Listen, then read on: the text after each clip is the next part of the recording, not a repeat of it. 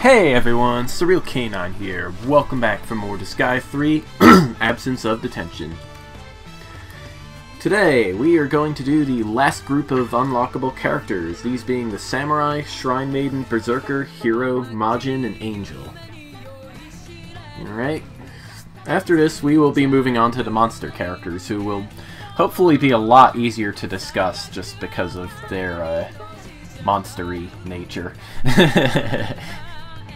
So yeah, you can see here that I've got 6 of these guys. Saitama is making a return, which is pretty great.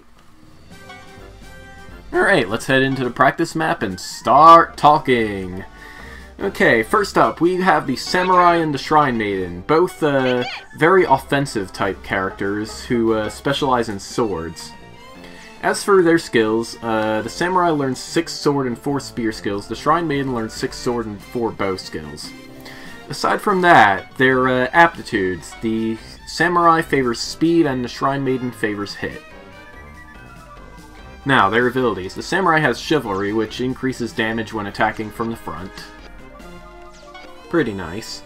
The Shrine Maiden, on the other hand, has Calm Waters, which increases her attack power against a single target. Samurai has Armor Pierce. 25% of his attack power becomes the fixed value for a normal attack. I'm assuming this means the attack ignores defense in exchange for doing like a fixed damage.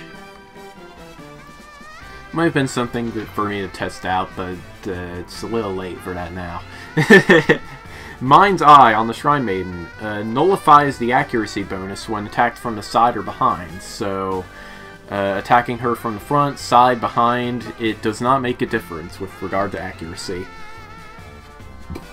The Samurai also has Kamikaze. Crit damage doubles when your own HP is under 25%. The Shrine Maiden has Euthanasia. Normal attack will one-shot a target with less than 25% HP.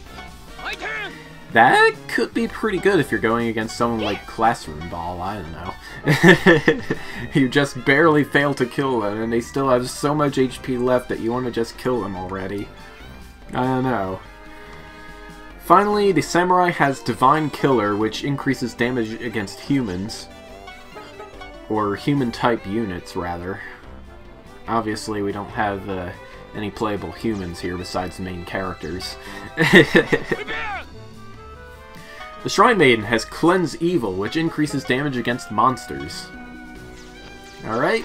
Alright, now, let's show off their special skills. Why not? Wait, what is Past Me doing? I'm not entirely sure. Such is the price of me recording all this way before it's time to do the thing. Oh, Bullet Breaker. It hits 3 units in a triangle. That's pretty neat. And Rutil, of course, being Rutil, she manages to dodge it anyway, like a boss. Reverse Pico Cut. Kid-friendly, mother-approved, for all ages. We'll see about that.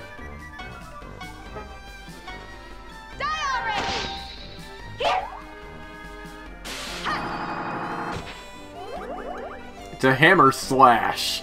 I'm not entirely sure what the point of that was, given it did 0 damage. And again, that's just because Rutil is such a high level anyway.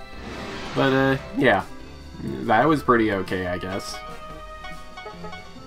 Shining Kill Slice sometimes becomes a death blow. Oh no, it's the return of the Whimsical Ring.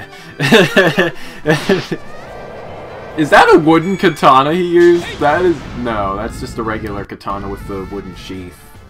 Or something, I don't know.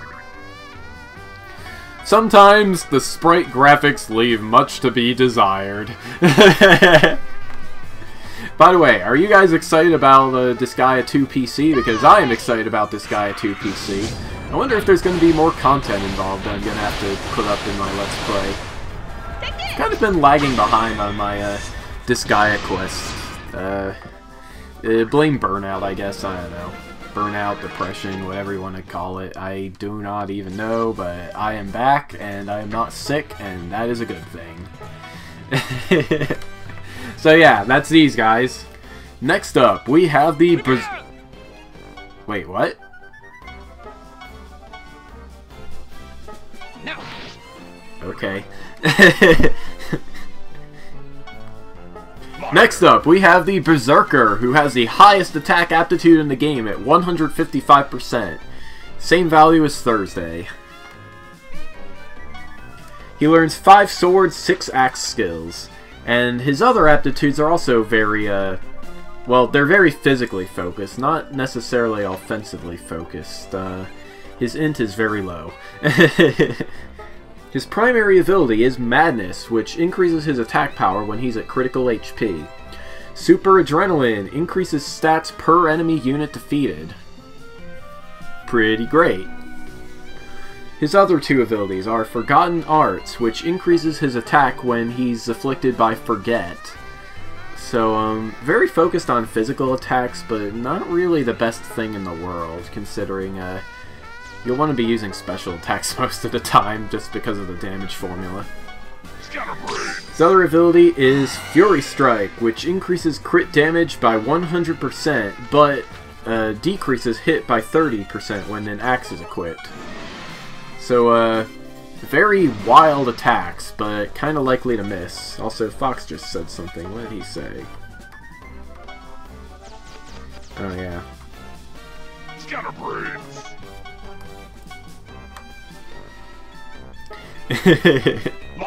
Discord. It makes it really easy to interrupt whatever you're doing. But, you know, such is the price for always being connected, except when your friends are unavailable for whatever reason. But still!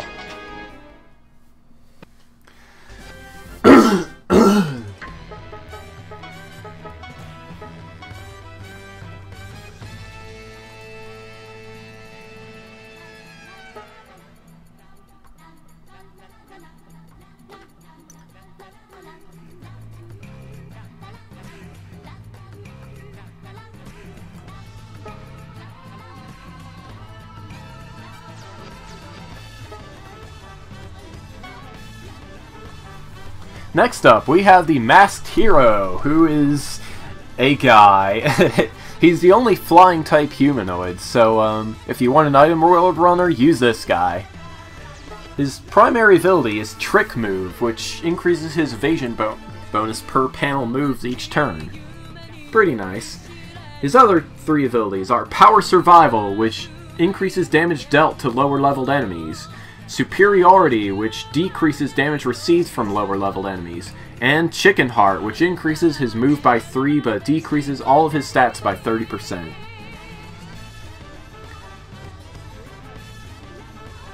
I also have Offense Mastery, which is just a very generic ability you can learn from the shop. I'm not going to be talking about generic abilities because they all suck. Okay, where were we? Right, Masked Hero. He learns 5 fist and 5 gun skills. His primary aptitude is speed, with a whopping 155%. Again, same level as Thursday. His attack and hit are both 100%, so just use whatever you think you like best. Me, being an item world runner who likes to take enemies off the gate panel, I prefer fists.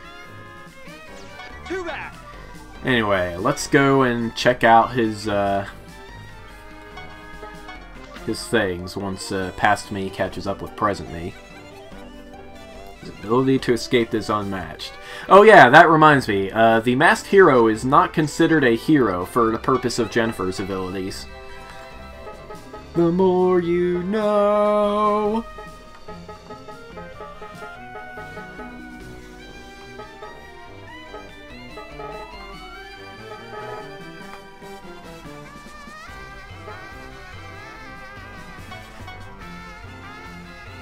Alright.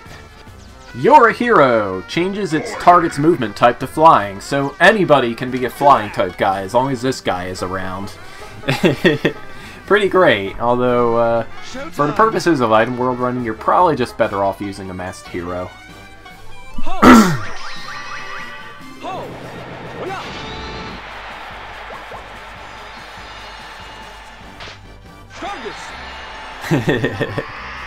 Pretty great. I like the angel feather effect. It's very Master Bigster. Next up is Play Giant Hero, which hits enemies within a plus pattern and has increased damage against monsters. Pretty nice.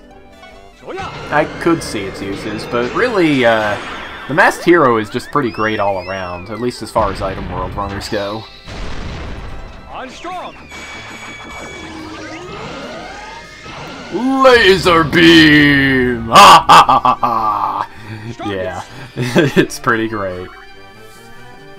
I woke up the kitty and she is staring at me rather annoyedly. Sorry, kitty, you need to wake you up. You can go back to sleep, it's fine.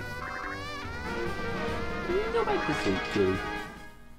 Yeah, she's so adorable. She's really old, though. She's an old lady, yes she is. Okay, next up we have the Majin, one of the most useless units ever. He has no weapon fortes. All of his aptitudes are, what are all of his aptitudes?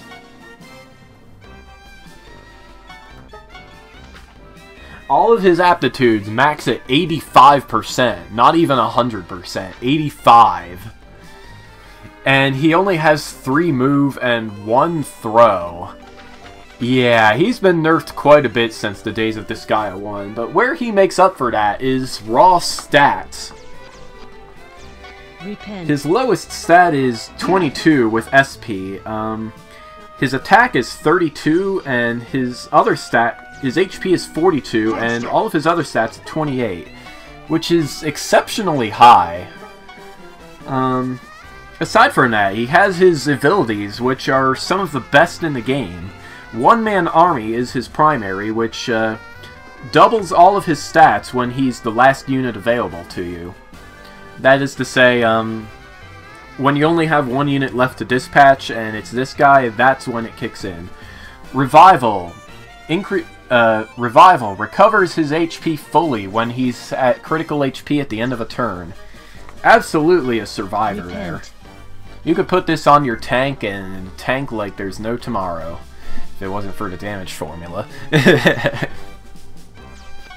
Vortex lowers all of his aptitudes to 10%, but it doubles his base stats. That's pretty great, I guess. Finally, Violence. Stats increased by 50%, but EXP gain becomes 50%. Put that on a guy at level 9,999, and there is not much the enemies can do to stop you. And while I was talking about the Majin, I took out an angel and began talking about her. Unlike in Disgaea 2, angels are not flying types. You get them from the DLC by doing, I think it's Item World Command Attack, getting a score of less than 145. As for her aptitudes, pretty good across the board. The highest is Res with 125%, everything else is 115. They're very magic focused, learning 5 bow skills and, let's see here, tri-elemental spells up to the Giga level and healing up to the Terra level, plus Espoir.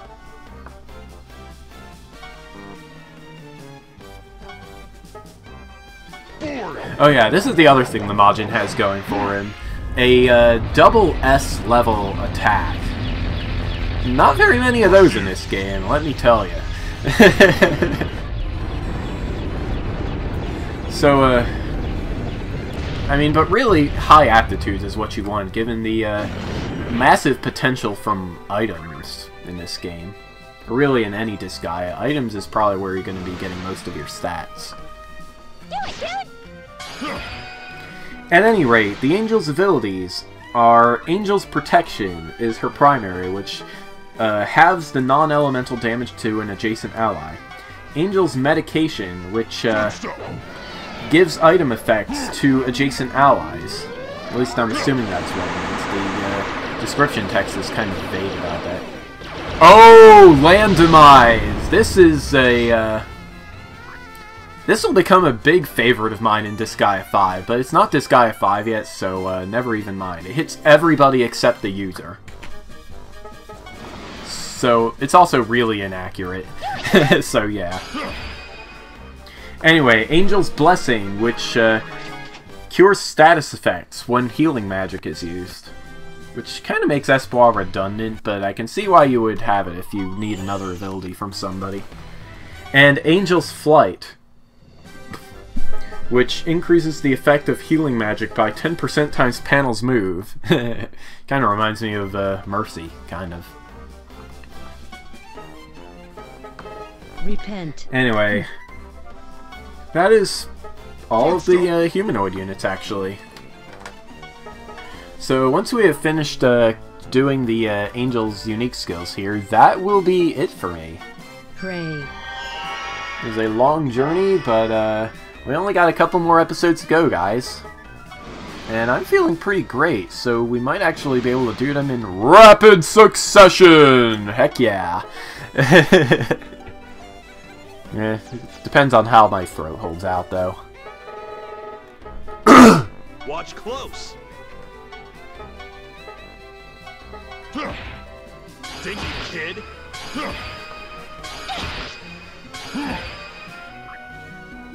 I'm not really sure what I'm doing anymore.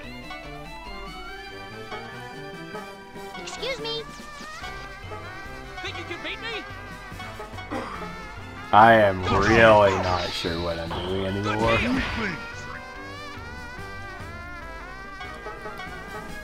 Oh, Miracle of Love, that is what I am doing. Die. Heroes never die! Except for me. Because I'm Mercy, and I'm pretty terrible except as a healer. Nah, I love Mercy. She's pretty great. Having to switch between her weapons is kind of annoying, but pretty great. Why am I talking about Overwatch? This is Disgaea 3, not Overwatch.